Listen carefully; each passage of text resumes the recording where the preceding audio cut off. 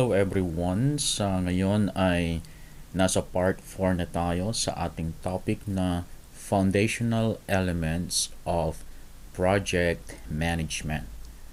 At ang unang tatalakayin natin is about the indicators of project failure.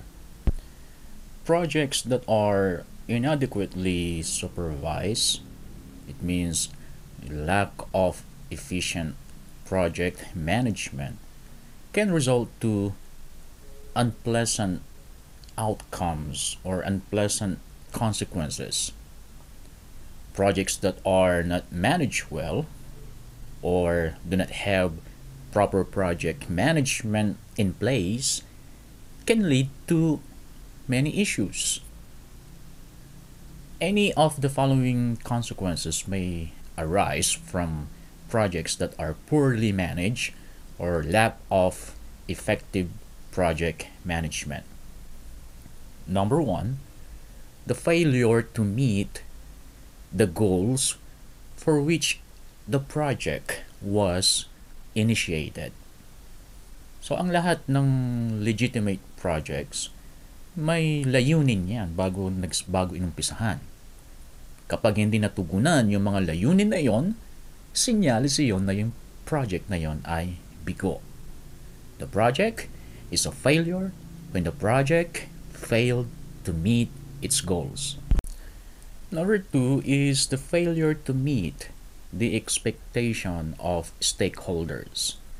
So kapag ang legitimate project, halimbawa na-announce na yung project, asahan mo yan, may mga inaasahan na rin ang mga stakeholders. Hindi mo maiiwasan yan na talagang may aasahan ang mga kliyente, ang mga customers, maging ang gobyerno may inaasahan yan. Ang mga investors sa project na yon, may inaasahan din yan. Ang top level management, may inaasahan yan. At maging yung mga mismong gagawa ng project, may inaasahan yan. At kapag lahat ng mga inaasahan na ito ng mga stakeholders ay hindi natugunan, sinyalis iyon na nabigo ang project. The project is a failure when the stakeholders are disappointed, unsatisfied, and displeased. Number 3 is the failure to produce the product according to project standard. Ang isang legitimate na project, sa una pa lang nakaset na kung anong klase ang kahinatnan nito. Mayroong standard na magiging sukatan. Kapag ang standard na yon ay hindi na-meet, sinyalis yun na nabigo ang project. Kapag naging outcome ay substandard, mababa yung kalidad, hindi siya quality, then bigo talaga yung proyekto. The project is a failure when project requirements are not met. The product is substandard product and low quality. Bigo o failure ang project kapag hindi na-meet ang project standard. Number 4 is the failure to meet established time frames. Pagsimula pa lang ng proyekto, may mga nakaayos ng schedules, may mga dapat ayusin sa ganitong week, sa ganitong buwan. Ang purpose ng mga schedules na yon ay para matapos yung project sa due date niya, sa deadline niya, sa takdang panahon. Kapag nabigong matugunan ang itinatag na time frame, bigo yung project. The project is a failure when it is not completed according to the target date. Number 5 is the failure to manage the budget. So the cost exceeded or surpassed the allocated project budget. Bago pa magsimula ang proyekto, na-estimate na yung gagastusin. Simula sa una hanggang sa pagtatapos nito. Kapag hindi maayos na napamahalaan ang budget, lumampas sa gastusin na inilaan sa budget na iyon, Dahil baka sumobra na yung araw na pagtatrabaho ng mga tao o di kaya sobra-sobra yung nakuhang tao o sobra-sobra ang mga nakuhang nabili na materyales at mga iba pang dahilan. Kaya yung budget naubos na, hindi pa tapos yung proyekto o maaring natapos yung proyekto pero sobra-sobra yung nagastos. The project is a failure if the expenses exceed the predetermined budget. The project is considered a failure. In the current business landscape, it is essential for leaders to effectively navigate limited budgets. Shorter timelines, resource constraints, and rapidly evolving technology. In order to stay competitive on a global scale, companies should turn to project management methodologies as a way to consistently deliver valuable business outcomes. Proceed naman tayo sa causes of project failure. Number one is the lack of proper discipline in managing projects and programs. In order to prevent this issue, create a clear project plan based on a reliable methodology and utilize project management tools to monitor and manage the project effectively. Number two, absence of support or insufficient backing from top-level management. To prevent this issue, it is important to involve the executive leadership. Regular communication should be maintained with the executive team while emphasizing the importance of their engagement when required. Number three, there is no connection to the company's strategic plan. Everyone involved in the project must have a thorough understanding of the business direction.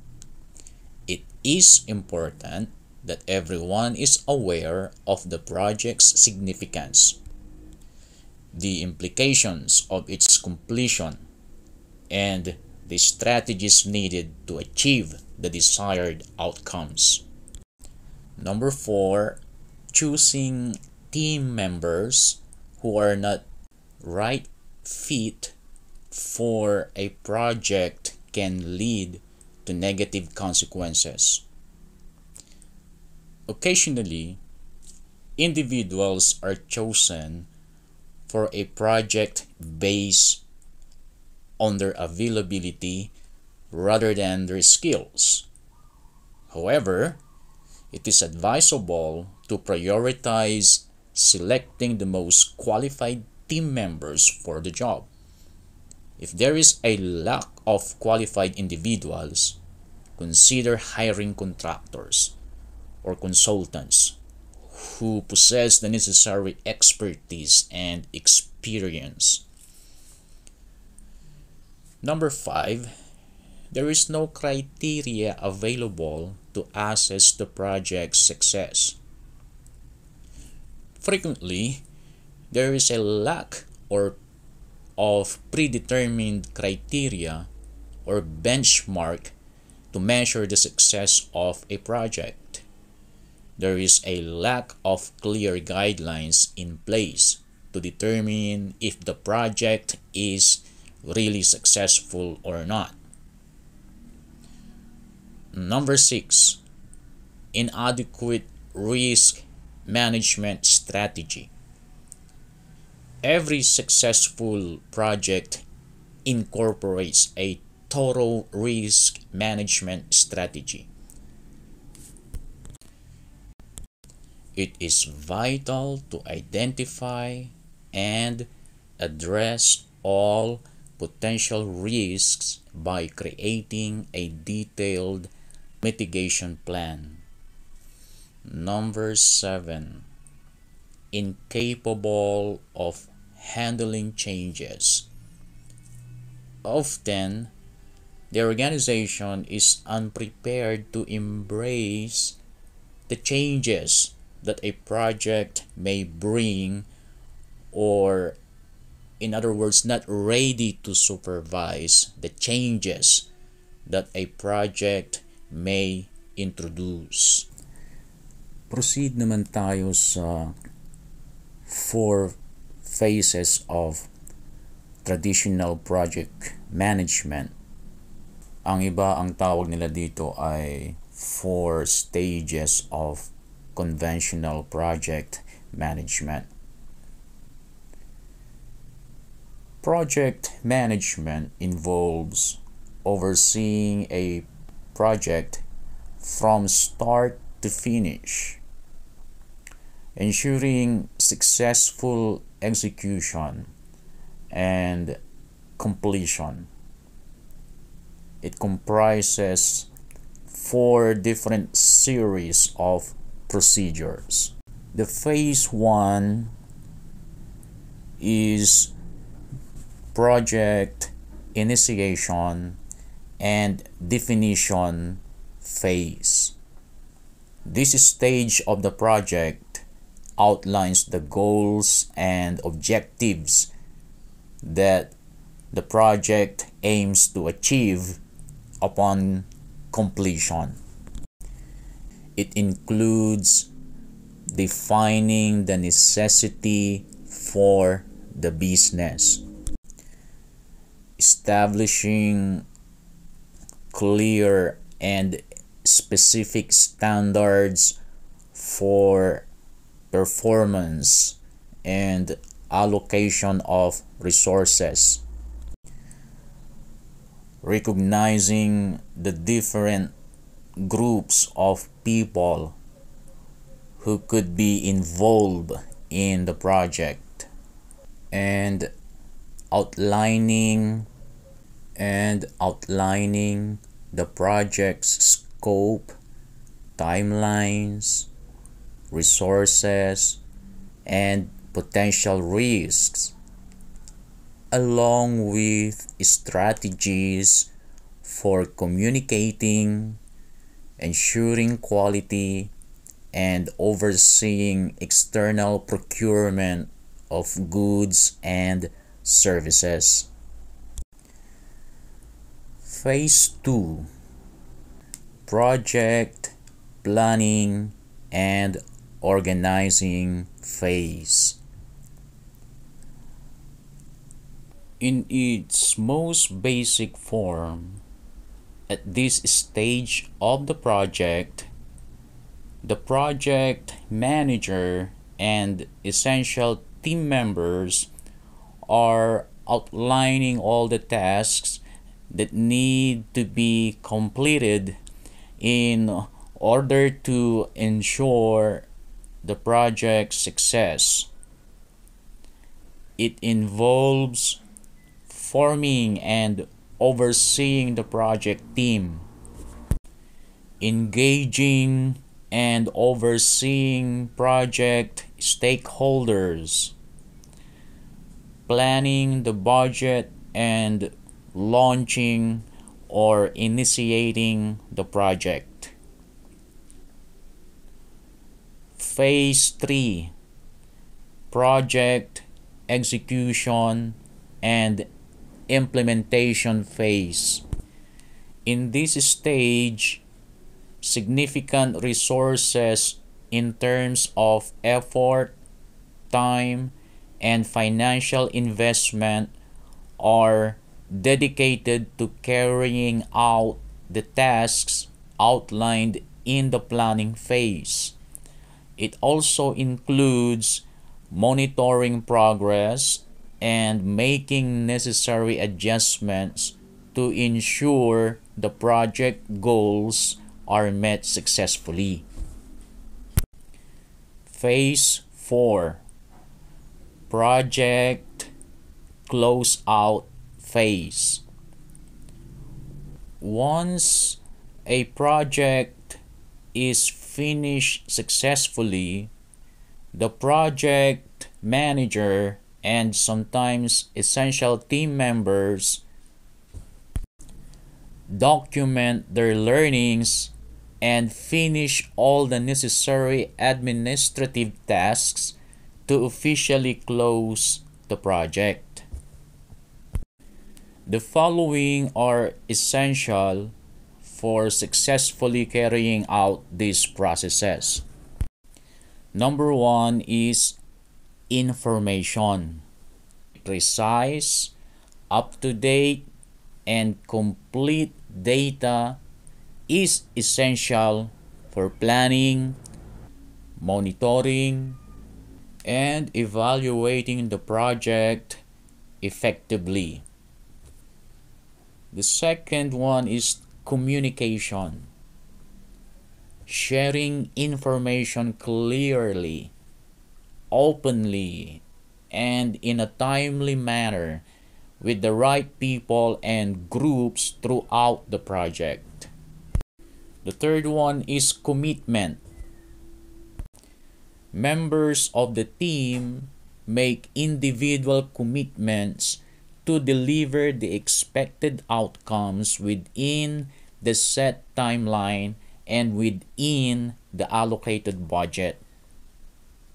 The conventional methods of project management may not be effective for projects that involve new technologies, materials, or are much larger in scale than previous ones, with tasks that differ from those encountered before. When faced with significant uncertainty, unexpected risks, and a wide range of potential outcomes, traditional decision tools becomes less effective. In such cases, project managers may need to adopt a more flexible and adaptive strategy. Many companies have found success when the adaptive project management model, where sponsors provide support to projects in stages as progress is made, rather than allocating a large amount of resources at the start. Proceed naman tayo sa approach in the adaptive project management models. Number 1 is take on tasks in a step-by-step manner. Teams break down their work into small tasks, assess the results of each task, and make necessary changes as they progress. So, hinati-hati ng mga teams or mga kupunan, mga grupo ang kanilang gawain sa maliliit na gawain. Sinusukat ang mga resulta ng bawat gawain na iyon at pagkatapos ay gumawa ng mga kinakailangang pagbabago sa kanilang pagpapatuloy. Number 2 is complete tasks quickly. Having quick turnaround times enables a cycle of continuous improvement. Pag nagkakaroon ng mabilis na pagbuelta, ibig sabihin ay mabilis matapos ang isang task upang makapagsimulang muli ng panibago. Ito ay nagbibigay daan sa patuloy na pagpapabuti. Number 3 is highlight the importance of delivering value as soon as possible in a project. Creating small deliverables early in the process helps receive feedback and allows for incorporating new learnings into future work. Ang paggawa ng mga maliliit na evaluation o quality control ng maaga habang umuusad ang trabaho, makakatulong iyon sa pagkakaroon ng feedback na magbibigay daan naman para sa mga bagong pag-aaral o bagong mga hakbang, bagong mga insight para sa mas epektibong pag-perform sa hinaharap. Number 4 is ensure that the project team consists of individuals who are capable of being flexible and adjusting to changes. Certain individuals possess a quicker capacity for learning and are more open to participation compared to others. Ganun naman talaga. Ang mga ilang individual ay nagtataglay talaga ng mas mabilis na kakayahang matuto at mas bukas sa pakikipagbahagi kumpara sa iba. Ito ay malaking hamon para sa project manager kung sino ang worker na ilalagay sa isang task upang makapag-contribute siya ng mas mabilis o makapag-contribute siya sa mas mabilis na pag-accomplish ng layunin ng project.